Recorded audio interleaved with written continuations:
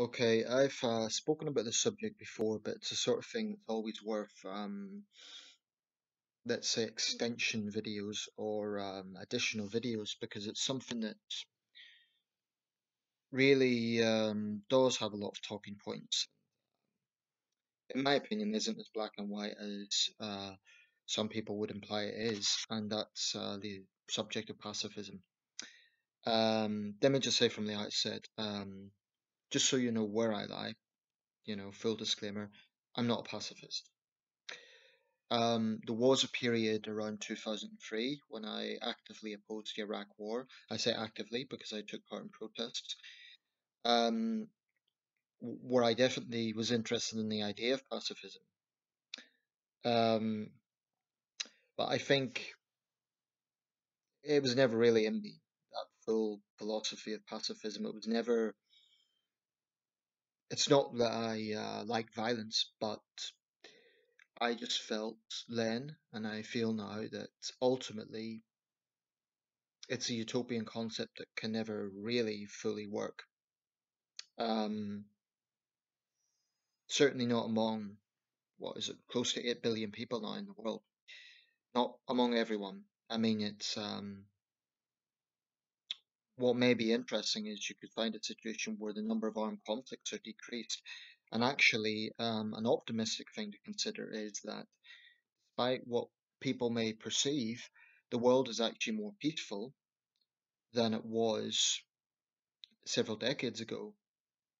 I mean, in de facto terms, I'm not talking about potential of conflict. There's always potential. I mean, we've seen that with the clashes between India and China recently, and the standoff between Iran and the United States earlier in the year. So there's always a potential for armed conflict. But Steven Pinker put forward the theory that we're actually, and I haven't looked in depth into his work, but I understand his theory is that we're actually living in one of the most peaceful times in human history. If you look at some of the atrocities and wars that have occurred throughout human history, you look at the worst ones, they're almost all in the past. Well, they're all in the past. They're all in the, with the exception of World War Two and World War One, some of the worst, bloodiest conflicts in human history have been, in the distant past. For example, the An Lushan rebellion in China may have cost as many as 36 million lives. This was under the Tang Dynasty in the 8th century. Um, so it's important to actually think about things like this in context, very important. It's a little bit like the perception of crime. That is to say, the perception of crime is probably higher than actual crime rates, in the UK at least. Um, Even if we look at relatively modern history, look at the sort of number of armed conflicts that were going on in the 1970s or even the 1990s. I would say the 90s was far worse than now. Of course, there's conflict zones in the world today. There is the Syria war is still festering on. Libya remains very volatile, um, and countries like Somalia and Iraq and certainly Afghanistan are still very far from peace.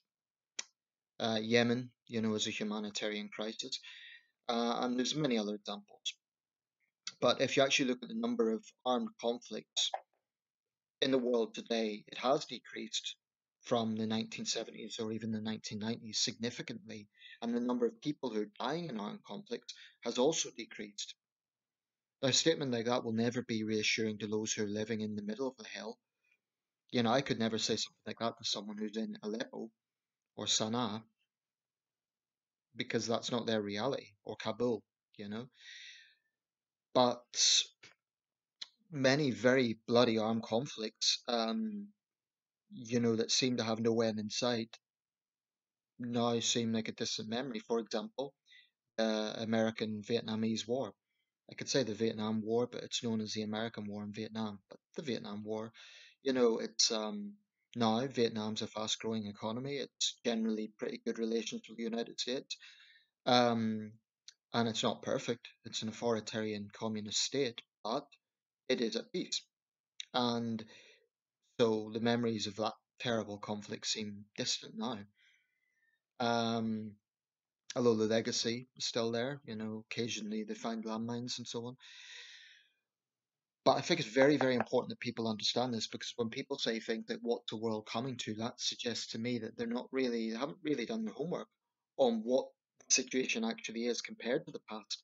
And it's extremely important, in my opinion, to look at that in context.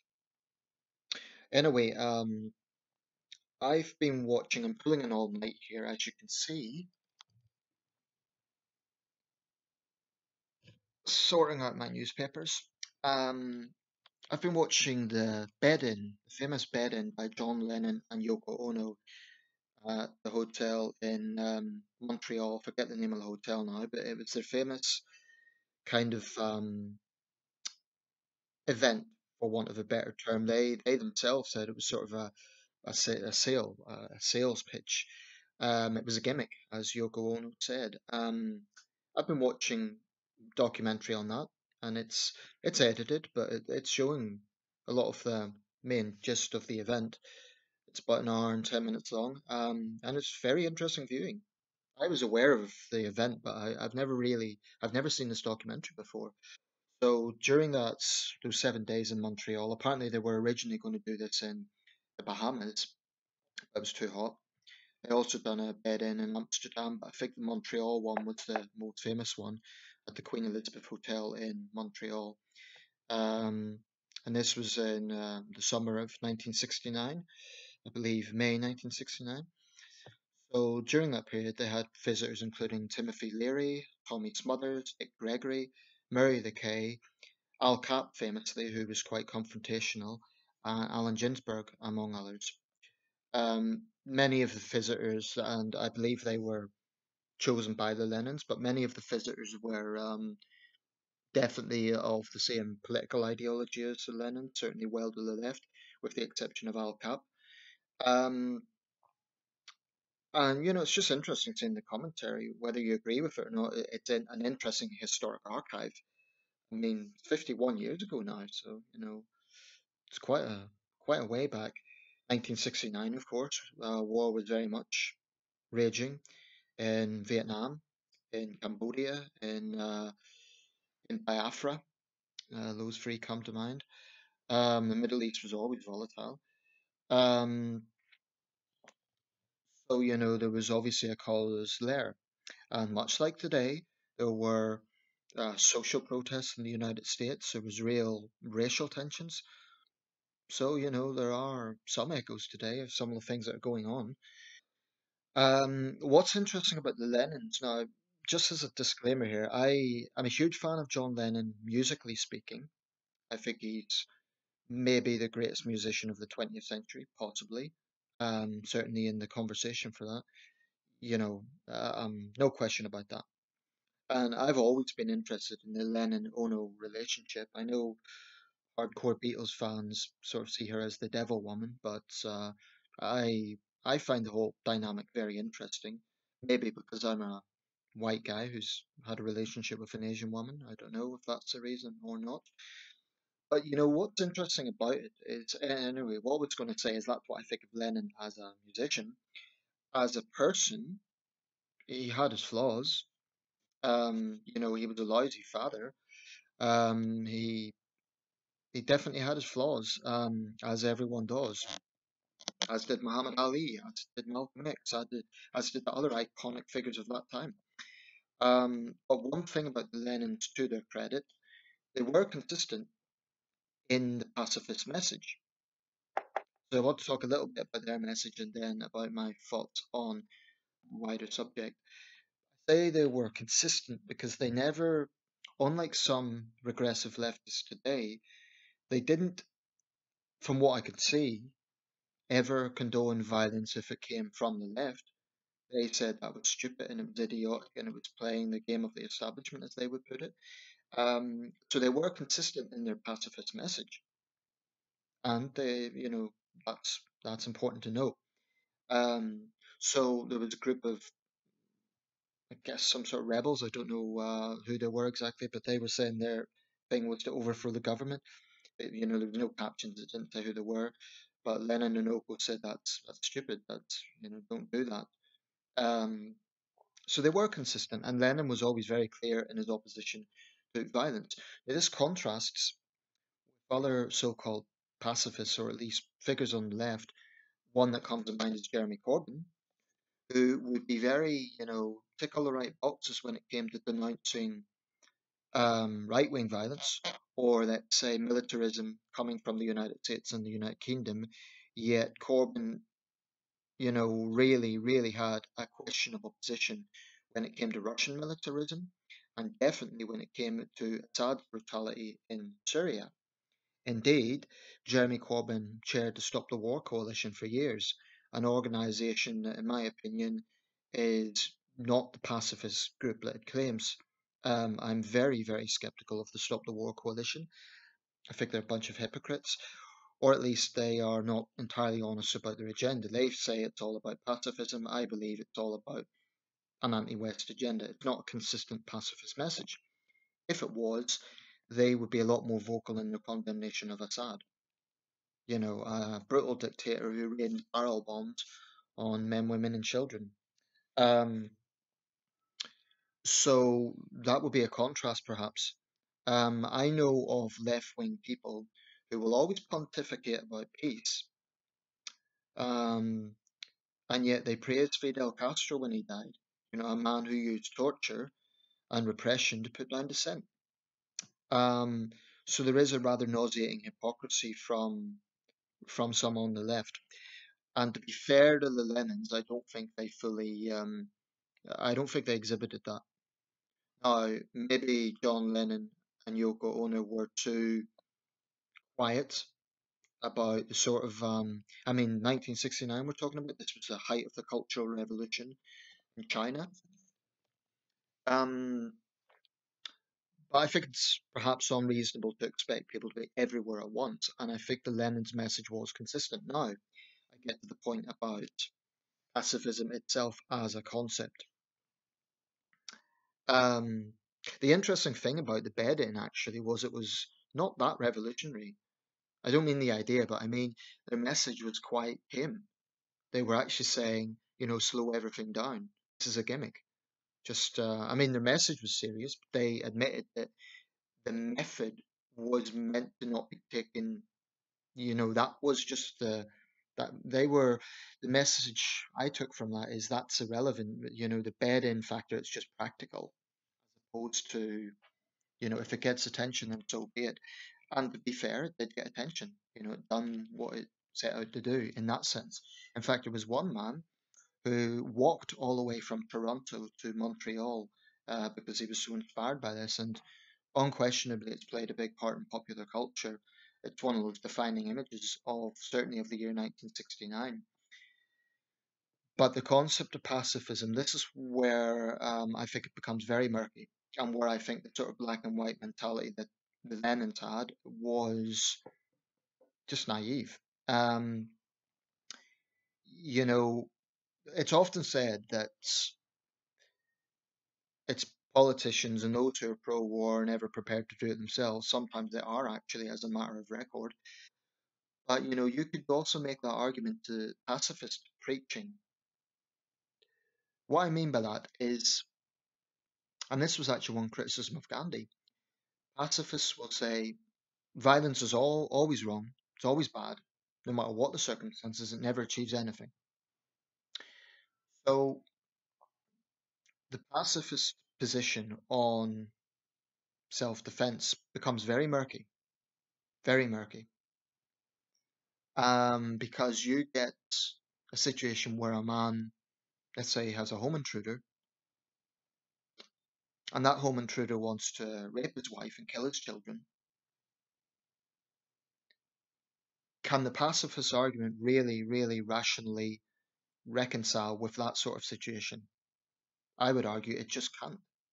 And I would argue that it actually becomes a moral problem when a man in that situation would say, no, I'm a pacifist. I'm just going to let the assailant do this. It's not good enough to say, oh, well, let's just sit down and talk about it. because they're not interested in that. They just want your money. They want whatever it is that's fueled them to do that, whether it be drugs or a hate crime or whatever it is. So this is always the problem I've had with the pacifist approach, or rather the pacifist philosophy. It really has no answer for that. It really, really doesn't. And actually, lecturing others to be pacifist, and to be fair, the Lenin said that they weren't lecturing people, that was their method, and they were just trying to inspire people. But there are other pacifists who, you know, an interesting thing actually about the bed-in was that Al Cap was clearly trying to goad Lenin, ostensibly into, I wonder, was he hoping to, get Lenin to swing out at him to show what a hypocrite he was? And you could tell Lenin was getting annoyed, and he was known for having a bad temper. So this guy Al Cap, I didn't know who he was. I googled it. Apparently, he was a cartoonist, and right-wing this commentator. It was interesting viewing. You could tell he was trying to get under their skin, and on some level, it was working. On some level, I mean, it would have been absolutely, I guess, from his point of view, PR gold if Lenin lost his temper and just lashed out, because then he could have said, "Oh, look, you're a hypocrite." Um, but in the real world, a lot of people simply don't have the luxury of being pacifist because it's if you take, for example, the situation in Syria, take, for example, the YPG, the Kurdish Defense Forces who fought against Islamic State, many of them women. Now, can anyone rationally say that they had no moral right to fight back using force, using violence against ISIS? Can anyone rationally say that those women and men, should have just sat down with ISIS and worked through their differences? I think that is irrational. And I think the problem with the pacifist message is it totally, totally misunderstands or underestimates the power of fanaticism with a death cult like ISIS. You can't reason with ISIS. You can't. I think the best hope when it comes to Islamic extremism, or any extremism for that matter, is, early stage prevention. But when you get to the point of people who are putting men in cages and drowning them, or selling women as sex slaves, or throwing gay men off buildings, I just think, or getting children to strap explosives to themselves, I think it's a height of naivety to have any sort of pacifist argument that can be negotiated with. And actually, even if it could be negotiated with, even if you say, okay, we're gonna we're gonna sit down and we'll have peace. Well, what's the price? Is it just peace? No, it could very well mean, in the case of the Taliban in Afghanistan, it could very well mean enslaving people back to their ideology. I think in the case of Afghanistan, the only hope for an outcome, or the only hope for any semblance of peace and stability in that country, is some sort of power sharing. Where I would stop short is allowing a situation where the Taliban ever had the sort of power that they had between 1996 and 2001. Um, but I think pure pacifism, it's a lovely idea, but it's just not reality. It's just not. And those who, dare I say, those who push this narrative, I respect where they're coming from, but I also think they've never really been in a position. I mean, John Lennon and Yoko Ono never had to face life and death situations. I mean, obviously he died tragically, he was murdered, but in their real life, other than the paparazzi, they never really had faced physical violence. They never had the sort of extreme life and death choices that many others have who take up arms. So I think the most that we can hope for is reducing armed conflict between nation states. I do think that diplomacy is a powerful thing. I do think that that's something that can happen. But even, I mean, conflict, takes many forms. Conflict can be a couple having a row. Conflict can be two neighbors knocking the hell out of each other because they've had a dispute over the garden. Conflict can be, it takes many forms. So even if armed conflict was to end, like war ended as we know it, there would still be murders. There would still be fisticuffs. There would still be all of that. So I'm afraid it's not an optimistic conclusion, but it is a realistic conclusion. And actually, the pure pacifist message can even be reckless.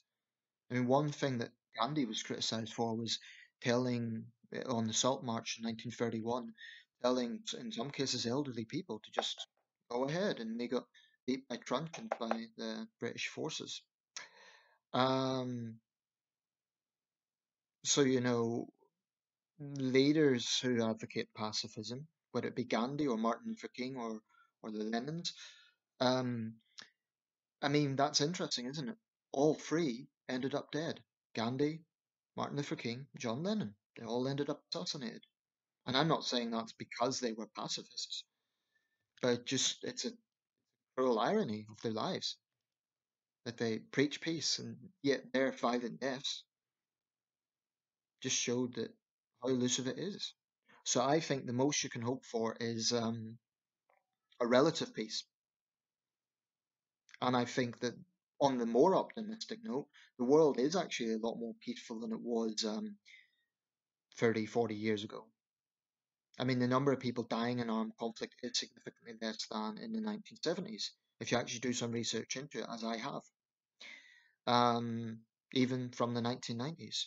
I mean, the 90s was a very bloody decade when you had the Rwanda genocide, you had the first Chechen war, you had the breakup of Yugoslavia, the Liberian Civil War, the Sierra Leone Civil War. This goes on and on and on. And yeah, there's conflicts today, but I honestly think, even interestingly, the coronavirus may have slowed down armed conflict, which is a good thing.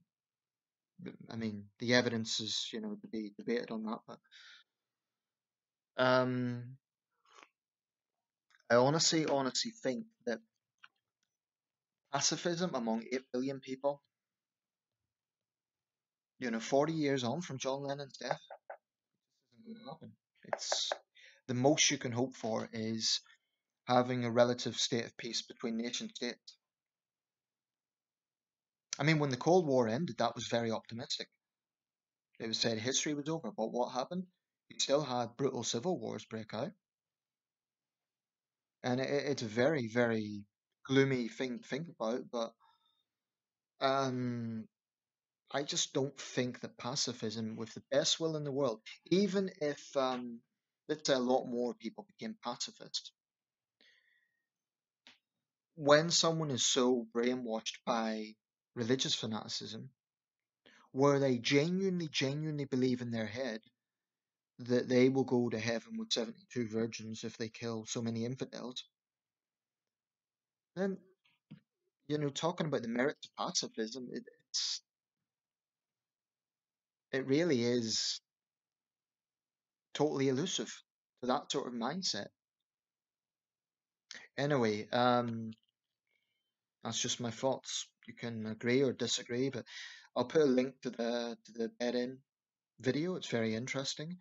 Um, just to be clear, I don't